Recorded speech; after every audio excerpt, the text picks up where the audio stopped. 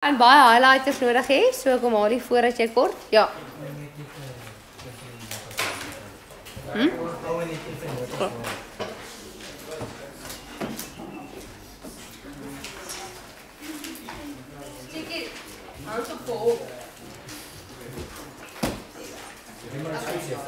So, ou in die eerste bladsy en 'n half is definisies wat jy moet gaan leer, maar ek sal die video daarvoor post. Okay. Dan goed, gaan ons kyk na elemente spesifiek. Elemente bestaan uit atome. En dan alle atome van dieselfde element is identies. Betekende wat? Betekende as jy in Suid-Afrika lithium gaan myn, dan gaan hy 3 protone hê. As jy Rusland toe gaan en jy gaan myn en jy kry dat die element 3 protone het, dan beteken dit dis lithium. Okay, so hulle sê alle atome van dieselfde element is identies. Maak nie saak of dit op die maan en of dit op Pluto en of waar ook al dit is nie. Hulle moet almal dieselfde lyk. Goed, dan sê hulle daar's 118 elemente bekend tans. Die periodieke tabel daar, of myne, gaan net tot by 111 en dan gaan nou verduidelik hoekom. Dan 83 kom in die natuur voor, terwyl die res deur kernreaksies voorberei kan word. Okay, gaan nou periodieke tabel te loop, gaan ek verduidelik. Dan die volopste element wat ons kry in die aardkors is suurstof, dan silikon, dan aluminium. Okay, suurstof, almal het so 'n idee waar jy dit kry. Ja, ons met in en uit.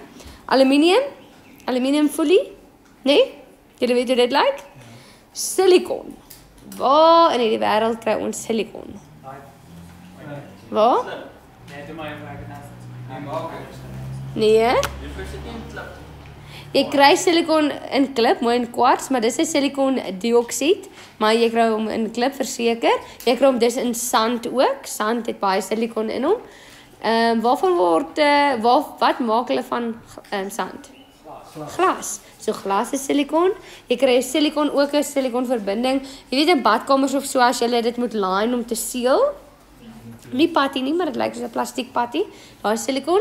Jy kry baie silikon in kosmetiese bedrywighede.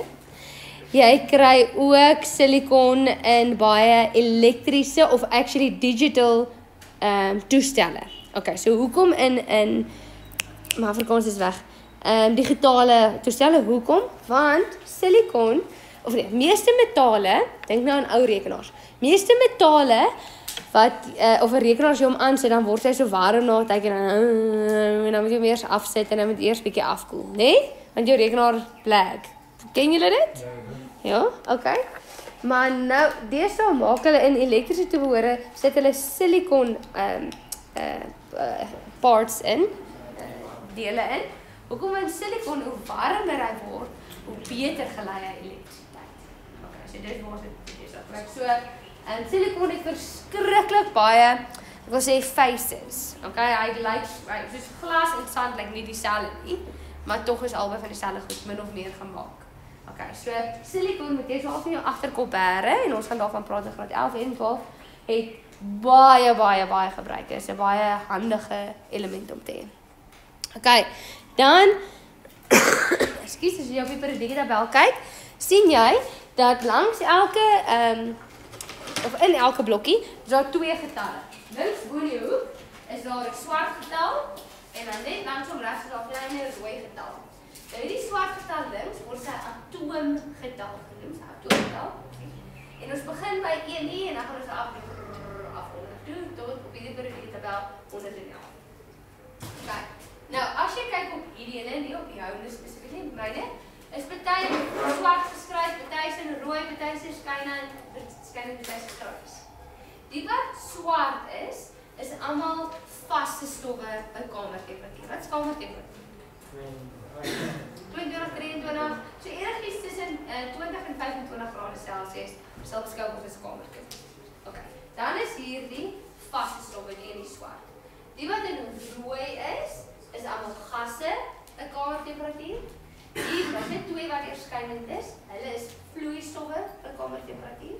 En dan hierdie onder, hulle is ook almal eintlik swart, beteken 'n vaste stowwe, maar hulle is grys omdat hulle sinteties voorberei is. mensgemaak, dit bestaan nie in natuur nie. Nou hoekom? Dit is iets wat jy hoef te weet nie. Maar as jy kyk na hulle massas, is ongelooflik groot. Okay? So hulle word deur kernreaksies voorberei wat hulle in laboratoriums die twee na mekaar toe afskiet, wil ek amper sê, om hulle te fuse met mekaar. Maar daar is soveel protone en neutrone dat die kern is te swaar en te positief gelaai dat hulle bestaan vir 'n paar splitsekondes en dan gaan hulle weer uitmekaar. Okay, so hulle is glad nie stabiel nie en jy sal hulle nie in die natuur vind nie want hulle gaan nie net natuurlik bestaan nie want dit is te onstabiel. Nou baie van hulle het ook daai radioaktiewe tekentjie by hulle, daar's ander ook, maar almal wat sinteties gemaak is radioaktief omdat hulle so onstabiel is, gee hulle dan en hulle daar's ontploffings wat ook gee hulle radiasie. Okay. Goed. Dan, ekskuus, ek het gesê hulle word toenemend volgens atoomgetal gerangskik, so hulle begin by 1 en dan gaan dit 2, 3, 4, 5, 6, 7, 8, 10, amper soos 'n tikmasjien.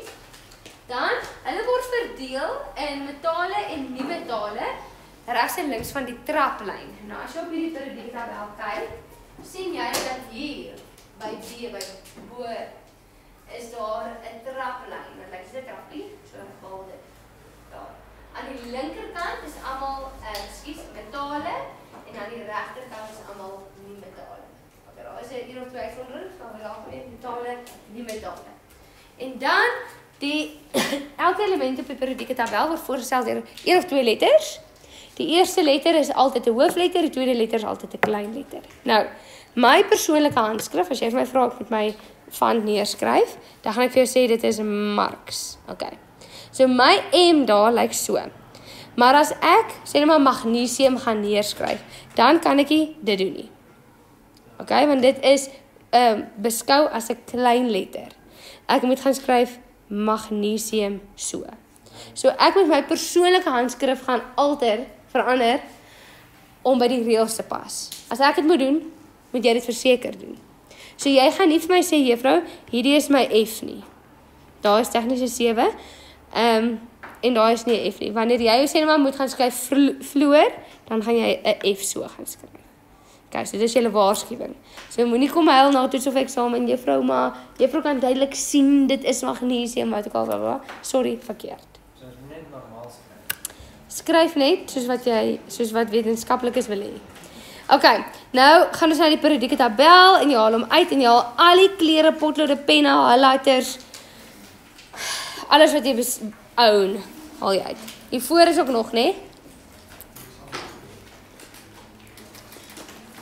Okay. Nou hierdie periodieke tabel is een wat jy van nou af tot einde matriek altyd in 'n toets of eksamen sal kry, sal verskaf word, wanneer jy dit nodig het, wanneer jy dit chemie werk. Okay, so dis hoe hy gaan lyk. Ons gaan klomp notas op hierdie ene maak. Ek het ook al vir jou een gegee aan die begin van die jaar, né, in jou datavelle. Okay. Nou, jy sien dit bestaan uit klomp blokkies. Binne in elke blokkie sien jy 2 of 3 getalle. Hierdie getalle, okay, sê 1 daar is koper want dit is die simbool van hom. Dan sien jy die getal bo is die atoomgetal. Die atoomgetal gee vir jou die aantal protone. Okay? Altyd. Dit gee ook vir jou die aantal elektrone wanneer 'n voorwerp neutraal is. Ag nee, 'n voorwerp 'n atoom.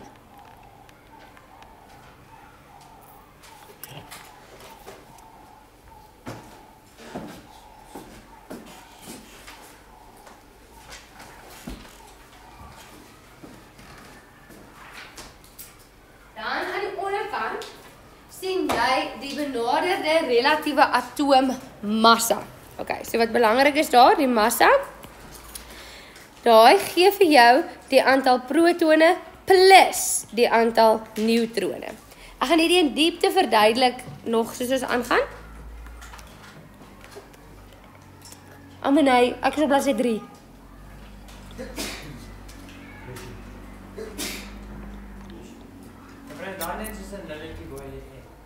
Ja, want hy het geen lading nie. Sê weer? Sharp. Ja. Okay.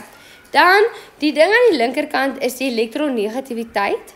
Gaan nie nou daaroor ingaan nie, sal in 'n later hoofstuk gaan ek dit in diepte verduidelik. Jy sal net sien, party het die elektronegativiteit en ander het dit glad nie. Okay. Goed. Dan weet jy, ons periodieke tabel word opgedeel in kolomme en in rye. Reg. Wat noem ons die kolomme? Wat so afgaan? Groepe. Hulle word groepe genoem. En wat noem ons die rye? Periodes.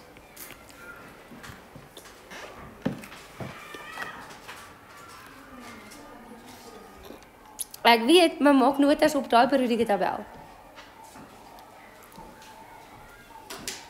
Okay. Goed. Dan kan jy nou sien, hier is periode 1, periode 2, periode 3, periode 4, 5, 6, 7, 8, 9, 10. Goed. Dan sien jy ons het groepe. Nou ons groepe word in 2 verskillendes genommer. Ons het groep 1 tot groep 18. Okay. Maar die groepe waarmee ons baie werk is die eerste en die tweede ene, 3, 4, 5, 6, 7, 18. Okay. Nou hulle het ook Romeinse syfers. Hulle het groep 1, 2 en dan skiep ons hulle en dan het ons 3, 4, 5, 6, 7, 8 soos jy kan sien. Okay. Goed, so ek kan enige manier van hulle vra.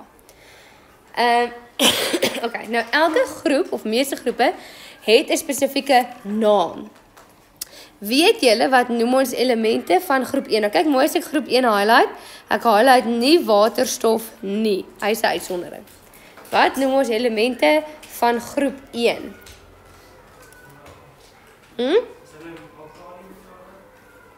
Mooi. Alkali metale. Nou in Engels word genoem alkali metals. Alkali metals, Afrikaans alkali metale. So watter klou gee dit vir jou as hulle gaan reageer? Wat se tipe goeters gee hulle vir ons? Hulle is basiese. Okay, so 'n ander naam vir iets wat 'n base of 'n basis is dis 'n alkali. Waarmee is jy besig, Koemo? Yes, what are you looking at? I will come check in a moment. Alright, dan die volgende groep. Daai ene.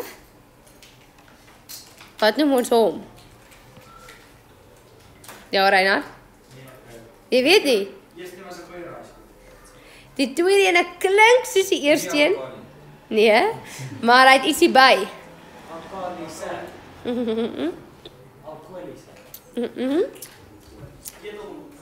Nee, okay, ja, gaan julle in die sloot.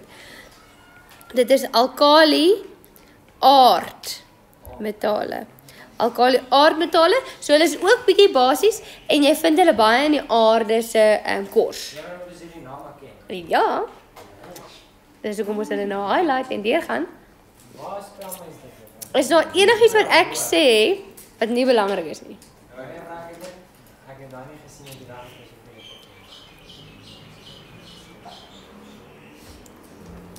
Okay. Dan het ons hierdie groep. Ek gaan hulle nou nie baie highlight nie. Okay. Daai. Hulle gaan eintlik nog 'n bietjie aan, maar oor die algemeen hulle noem ons die oorgangsmetale. Die oorgangsmetale.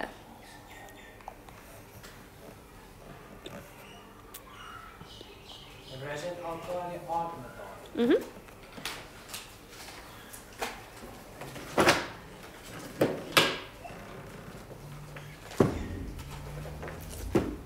Los is die AC en daai 89 en 'n uit by hierdie so.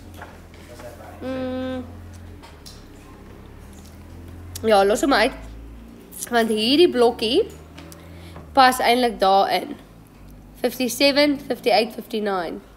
As jy hom daar insit dan verander al ons cheats. Hoe sê jy vir met ons daai tot 58 ook is deel van die Nee. Hulle het ander name. Okay. Nee, seker maak ek mis nie. Okay, so daar is die oorgangsmetale.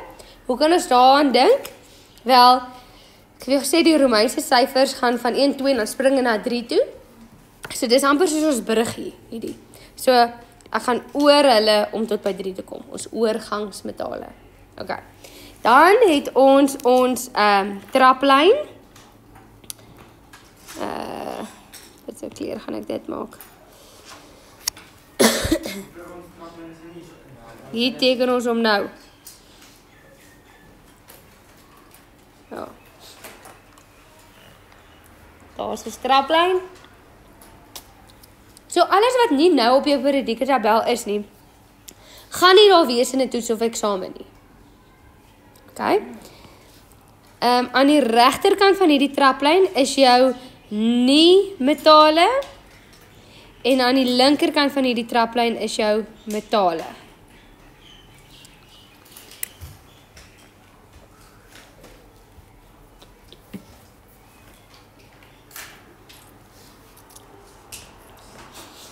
Okay, dan het ons, hier is nog highlighters hier voor, nee. Dan het ons hierdie groep elemente.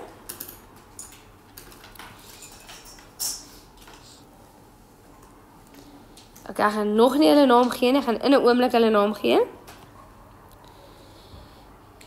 En dan het ons die laaste groep elemente.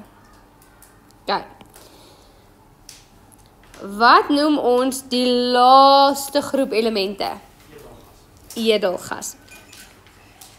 Okay, hulle is allemaal gasse, of meeste van hulle is gasse. Okay, en hulle is edel.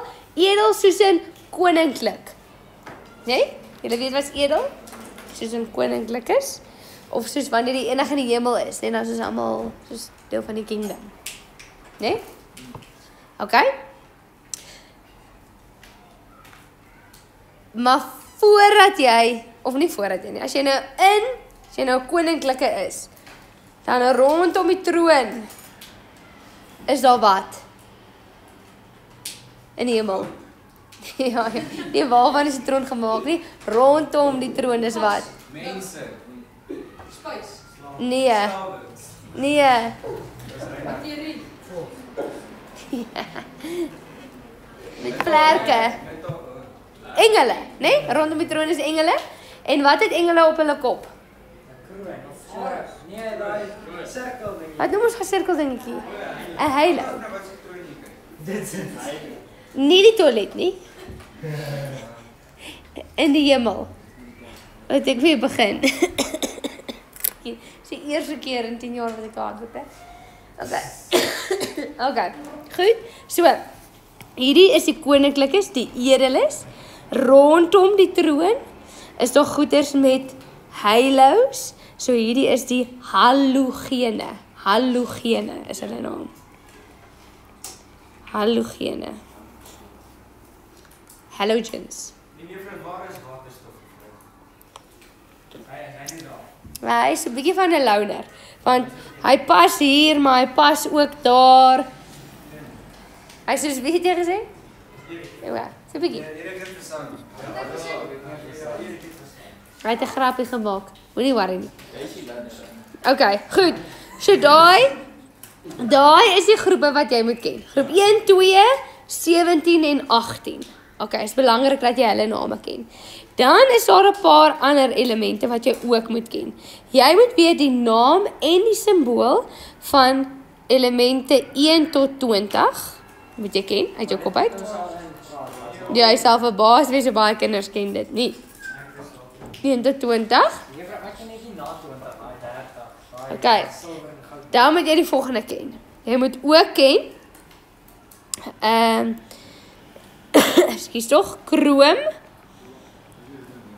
nommer 24, mangaan nommer 25, yster 26, kobalt 27, nikkel 28, koper 29, sink 30. Nog nie klaar nie? Maar hulle is dan deel van daai toe. O nee, dis 30. Ja. Dan onder koper, kyk onder koper is silwer, Onder silwer is goud. Links van goud is platinum. Regs van goud is kook. 2 aan is 'n lood. 1 bo lood is tin. Nee, bro. Dit net daai dat jy vir kry. En 1 tot 20. Ja. En nommer 92. Door onder 92. Iran. Uranium. Jy bro, die I en die TL hier, met die S en die PD. Ja. Okay. Nou ek weet nie as julle enigstens ek ruil goeders graag om. So ek onthou die verskil tussen goud en silwer. Dan sê ek, wat sê is meer valuable, goud of silwer? Goud. So jy gaan sê, ag nee, dis silwer en nie goud nie. So ag nee, silwer nie goud nie of goud. Ja. AI is silwer, nie goud. Goud. Ag nee, dis silwer. Nie goud nie. As jy nou eendag vir iemand vra om te trou en hulle gaan jy gee 'n silwerring, gaan sy wees soos nee, ag nee. Nee? Sy soek liewer goud of actually soek sy 'n platinum ring. Sê weer? Nee, silwer is baie sagter, so jou silwerringe gaan nie 10 jaar hou nie, dan gaan dit uitgedra wees. As jy hou van die wit kleur, dan gaan jy liewer gaan vir wit goud, wat 'n mengsel is, of jy gaan vir platinum. Oh, diamant. Dis hy is Diamant is nie, Kom diamant rondom. maar diamant moet in iets geset wees. jy Set hom in die goud. jy versny hom uit as dit sny ring uit diamant. Ja. Okay, Ginen. As jy dis geen jeweler gaan dit doen nie. Nee. Okay. Goed, wag, ons is nog nie klaar nie. Ons is nog ver van klaar af. Reg. Dan moet jy weer die volgende. Daar is iets wat ons noem, en is daar nog plek daarbo. Daar is iets wat ons noem, kom ons gaan hulle sirkeltjies by hulle maak. Wat ons noem diatomiese molekules. Julle het van dit al gehoor? Wat beteken die? 2. Okay? Die nie soos D in Engels nie, George. D-E. D beteken to remove, maar die beteken 2. Die 2 atomies, so 2 atome. Okay, wat dieselfde is. So dit is soos 'n tweeling. Julle het al tweelinge gesien in julle lewe, né? Nee? Nie almal nie, maar het jy 'n tweeling? Okay. Party mense is tweelinge in die maag en dan eet die ander en die ander op. Okay. Goed, so party tweelinge, en dis 'n prentjie wat ek wil hê met in jou kop het, is soos inseparable. Nee, dis soos hulle is nooit sonder mekaar nie. Net die dag as hulle trou, dan hoop jy dat die persoon trou net met een van die twee. Nee, dit is 'n bietjie weird. Ja, meer as ek jou nou hak dan aan mekaar vas is. Ja, ons is nie daar nie. Okay, ja, julle twee saam. Okay. Nou, so diatomiese molekules is molekules of atome wat in natuur, as hulle nog nie gebind is aan iets anders nie, hulle het nog nie getrou nie. Okay, hulle is nog net op hulle eie, dan is hulle altyd 2-2-2. Hulle kan nooit sonder mekaar nie. Okay. Nou, daar is 7 diatomiese molekules. Dit maak 'n 7 op die periodieke tabel en dit begin by element 7. Okay? So, dit is stikstof by element 7, suurstof, fluor, kloor, broom en jodium. Wag, gaan nou. So jy kan sien dit begin by element 7 en dit maak 'n 7. Maar nou tel ek. 1, 2, 3, 4, 5, 6. Juffrou gesê ons 7. Die ander ene is waterstof. Daar bo links in die hoek.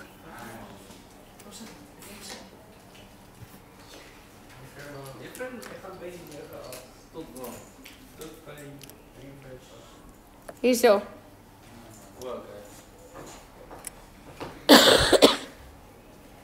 Kyk, dit is allemaal diatomiese molekules.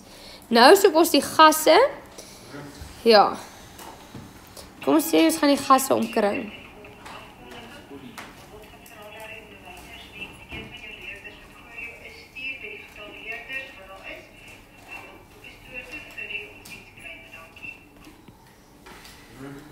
Ja. Alles sal julle roep. Ja, gaan dat sien. 16, 18. Julle kan gaan.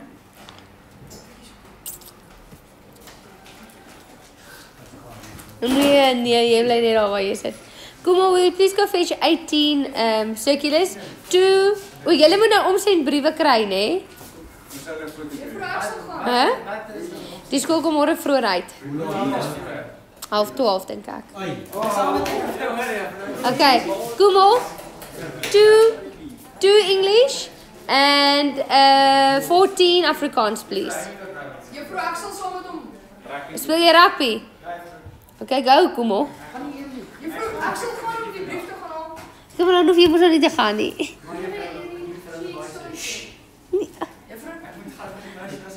Nee, joh. Ek sal gegaan, juffrou. Okay, kry asseblief vir my 1 Engels, 14 Afrikaans. 1 Engels, 14 Afrikaans. Okay. 1-4. Iemand. 14, 1-4. Afrikaans is. En 1 Engels. Dit is so. Okay, dit wat ek almal omkring het, is almal gasse by kamertemperatuur. Hierso, daar. Gasse by kamertemperatuur.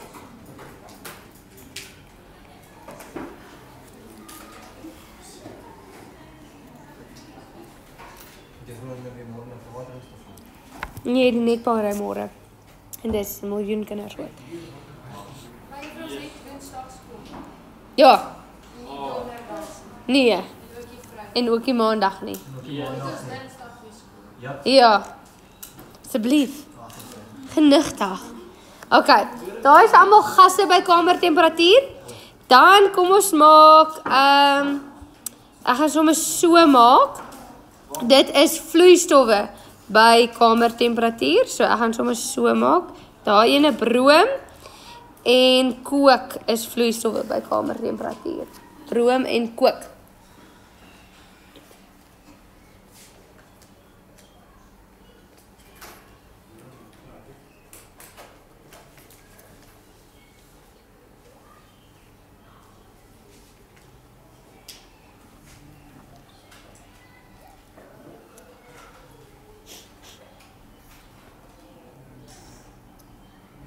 Okay, die res is alles solids. Wie doen dit? Daar gelyk. Kolbe, is dit jy? Is net jy wat afkyk. Dan kan dit net jy wees. Daar gelyk. Ons is water maak. Wat so maak? Alright. Goed, ek wil net gou vinnig vir julle wys, daai diatomiese molekules, okay, sê nou maar byvoorbeeld, ek sê vir jou, jy het suurstof, van nou af, iets reageer met suurstof, of jy het suurstof gas, dan gaan jy nie net vir my sê O nie, dis verkeerd, suurstof O kan nie op sy eie staan nie, dis onmoontlik, okay, jy moet vir my gaan sê O2, so as ek net sê suurstof, dan moet dit wees O2. Okay, en dan die heel laaste ding wat ek hierso wil sê, vir jou, is al die massas, daar, is allemaal afgerond of opgerond. Okay, van die periodieke tabel af, behalwe 2. Daar is 2 wat 'n 0,5 het, en dit is koper, is 0,5, en kloor, is 0,5. Daai 2 se massas is nie op of afgerond nie, vir 'n spesifieke rede, en ons sal dit ook kyk na in 'n volgende hoofstuk. Okay. Daar is nog 15 minute oor. Okay. Goed, so, hierdie periodieke tabel, kan ek vir jou volgende spoedtoets. Okay, vraag. So ek kan vra, wat noem ons elemente in groep 1? Dan gaan jy vir my sê, alkali metale. Ek kan vir jou vra, wat noem ons elemente in groep 18? Dan gaan jy vir my sê, edelgasse. Of ek kan vir jou vra, in watter groep is halogene? 17. Groep 17. Ek kan vir jou vra, ek wil nog een iets gesê, ek kan nou. Ek kan vir jou vra, is koper 'n metaal of 'n nie metaal? Metaal. Okay. Dan die heel laaste ding is ek kan kyk na wat se kleure het ek nog nie gebruik nie. Rooi, pers. Goed, is die volgende kleur is die half metale of die metalloïdes of die semi-metale. So hulle het klomp name. Halfmetale, semi-metale, metalloïdes.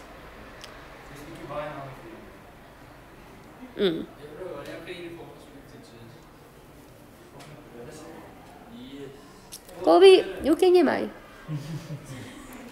Gaan ek vir jou 2 dae gee om 'n 10 punt spoedtoets te doen? Kyk, die halfmetale is rondom die bolded stepline. Okay, dit is nou moet ek net mooi myself in mekaar kry. Ja. Boer, nie aluminium nie. Aluminium is 'n solid metal. Silicon, germanium, acetaat, polonium. Aluminium is die uitsondering.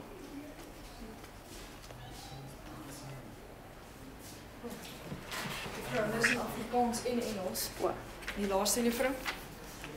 En die van daai AT was nie. Sê weer? Daai AT jou onder het, daai 85. Sy ook nie. Hy is ook nie. Okay, so bo en onder die bolded stepline. Okay, so jy kan sien bo en onder hom is die halfmetale behalwe vir aluminium. Dink jy op aluminium? Solid metal. Hy lyk grys, hy blink, hy gelei elektrisiteit, alles. Die ander, silikon is nou een van hulle, is halfmetale of metalloïdes en hulle tree op soos metale net in sekere omstandighede. Okay, sê maar elektrisiteit gaan deur hulle of sê net maar hulle word warm of sê net maar hulle is in 'n sekere omgewing, soos hulle reageer met sekere ander goeders dan tree hulle op soos metale. Okay. Goed. So jou volgende spoedtoets gaan ek hierdie periodieke tabel combine met die lys daar agter. Met die lys daar agter. Kyk. En jy net mens aan die lys daar agter gaan leer. So jy het dit af sê in jou kop, so jy hoef hom net van voor af te gaan leer vanmiddag nie. Kom net 'n bietjie leer. Jy sê kom ek dit nog bysit. As jy beter gedoen het, ek gedink soos julle het goed genoeg geleer, ek hoef dit nie weer te doen vra nie. Maar jy vind dis moeilik want dis glad nie soos die name is glad nie die likeable na die Dis hoekom ek vir jou gee as 'n spoedtoets, want anders gaan jy dit nooit onthou nie. Ja. Ek wil net vra oor daai waar suurstof en die atomiese molekules wees, vrou. Kom ons sê ons gaan balanseer dit vergelyking met vrou.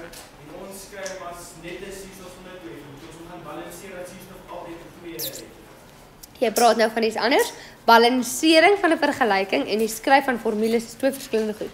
Jy praat van skryf van formules. Dan is dit lekker op sy eie. Want dan sy soms gebind aan iets anders. Maar as suurstof op sy eie staan, jy kry as 'n produk sink en suurstof separately. Sink plus suurstof. Dan moet dit O2 wees.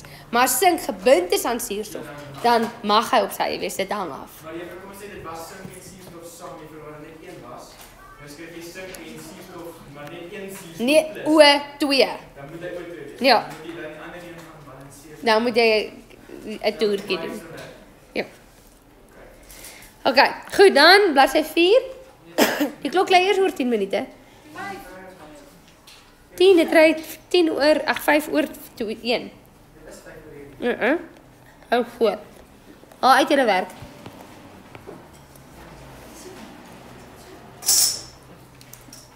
Okay. Goed, metale het die volgende eienskappe. Hulle is gewoonlik vaste stowwe by kamertemperatuur. Wat is kamertemperatuur nou weer? So plus minus 25 grade Celsius. Behalwe vir kook. Hy is 'n vloeistof. Okay, so hulle is almal vaste stowwe, party van hulle sag, party van hulle is hard, behalwe vir kook.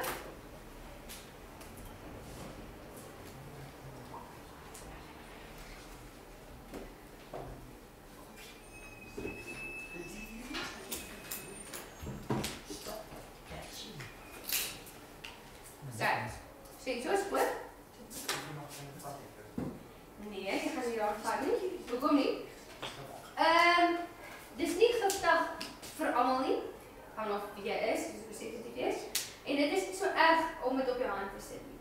Maar wat kook kan doen is hy kan homself split in klein balletjies. En partykeer is die balletjies so klein dat jy besef nie eers dis 'n balletjie. Okay? En dan sê nou maar dit gaan ek weet wat al jy doen en jy vat in die mond en dit gaan in die mond in, dan kan dit jou longe gaan sit en dan versmoor daai long deeltjie. Maar as jy baie inkry, dan kan jy heeltemal versmoor. Okay. So ek weet nie wat julle omstandighede waar wat ek al nie, so en ek wil graag my werk hou.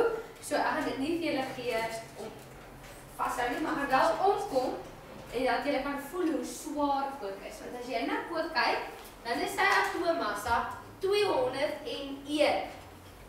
Dit is ongelooflik baie. En frustrasie wat partykeer in soos movies is en dan lyk dit of dit swaar. Ja, ek sê dit doen. Dan lyk dit of dit soos 'n vaste vorm is, maar dit is nie eintlik. I don't know.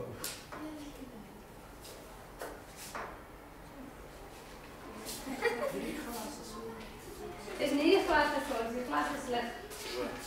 Silver wyn. Nee.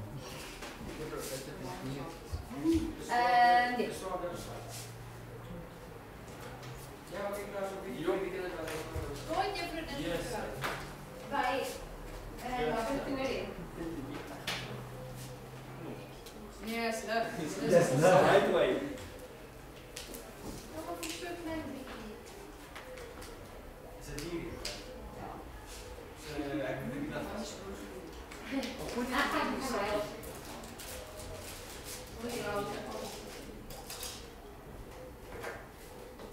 Die fris het nie ook 'n termometer tydperk. Ja.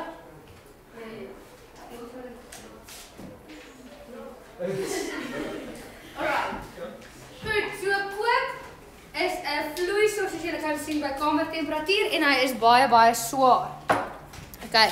Dan gewoonlik metale blink wanneer hulle gepolitoer word. Hulle is pletbaar, wat beteken dit? Hulle kan in verskillende vorms gedruk word. Hulle is rekbaar of smeebaar. Hulle kan in dradig uitgerek word. Hulle is baie sterk in verhouding met hulle digtheid. Meeste metale oor die algemeen. So dit is alles veralgemenings. En dan hulle is gewoonlik grys in kleur behalwe vir goud en vir koper. Goud is obviously so geelerig en koper so rooierig. Okay. Dan nie metale is gewoonlik vaste stowwe of gasse by kamertemperatuur behalwe vir broom wat 'n vloeistof is. Okay, nou broom. Het ek broomwater gekoop?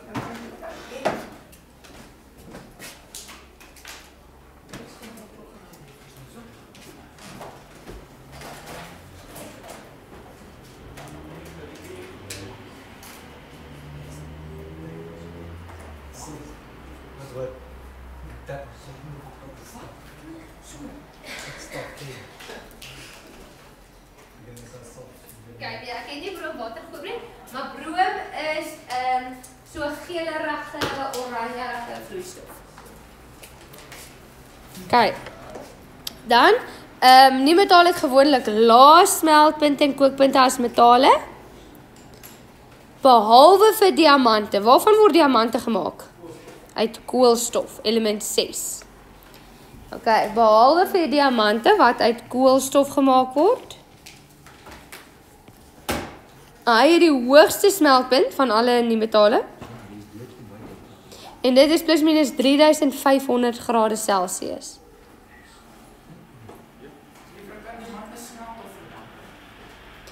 Ons het nog nie daarby uitgekom nie.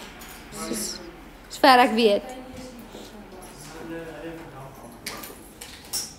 Dink jy nie nou aan koolstofmonoksied nie? Ag, is soos koolstofdioksied wat is daai rook?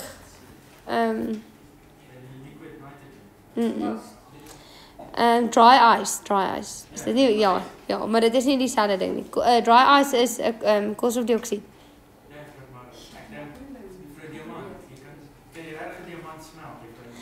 Nee, wat ek van weet nie. Maar dis nie dry ice nie. Nee, vrou, maar dat diamant as jy hom probeer kook, gaan Dis ek eerlikwaar Reinhard, ek het nie 'n idee nie. Ek sal dit Google nou. Okay. Hæ? Juffrou, as 'n kom ons sê soos hout juffrou, het dit nie 'n smeltpunt en 'n kookpunt waarin 'n gas. Wag, nee. Hy verander nie in 'n gas nie, hy ontbind. En hy verander in as en 'n gas. Maar kom ons sê vrou, diamante het diamante smelt Ek het nou net vir gesê ek weet nie. Ek sal hom nou nog gaan Google. Ek het af hierna. Sal ek dit Google. Colby. Is dit jy? Hou op. Dit is hy. Hy dink jy vir Ross met hom wat hy Nee, ek raas met jou want jy maak 'n waterbabbel. Ek is aandag afleibaar. Ek kan nie fokus nie. Dit is eintlik eerie. Juffrou is daai krap, juffrou daai kraan. Ek stuur julle sommer albei uit. Goed. Dan, nie metale is swak geleiers van elektrisiteit en hitte. Dis gewoonlik insulators, behalwe vir grafiet. Hy is die enigste nie metaal wat elektriese geleier is. Die grafiet is wat jy in 'n potlood kry, reg? Waarvan word grafiet gemaak? Van watter element? Dis ook koolstof. So hier sien jy koolstof is buitengewoon. Hy's 'n uitsondering op alles. Jy kan hom vir baie goed gebruik. Hy's 'n grafiet in jou potlood, hy's ook 'n diamant. Kyk gou vir watter groep vind ons vir koolstof.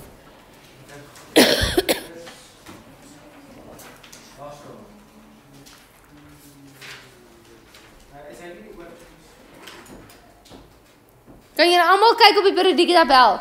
Koolstof. C, element 6. Groep 14 of groep 4, reg? Wat's net onder koolstof? Silikon. Wat het ek nou nog gesê van silikon? Spesiaal. Wat het ek nou net gesê van koolstof? Spesiaal. So in jou agterkom moet jy al 'n nota maak. O, okay, so groep 14 elemente is spesiaal, buitengewoon. Okay. Ja, is meer uit koolstof gemaak hier reg. Okay. Dan nie metale is gewoonlik bros, vaste stowwe. Bros beteken nou weet wat? Dis hard to the touch, maar kan maklik breek en het 'n verskeidenheid van kleure. Oepsie, verskeidenheid kleure. Dis bietjie onbeskof. Om jou goed so te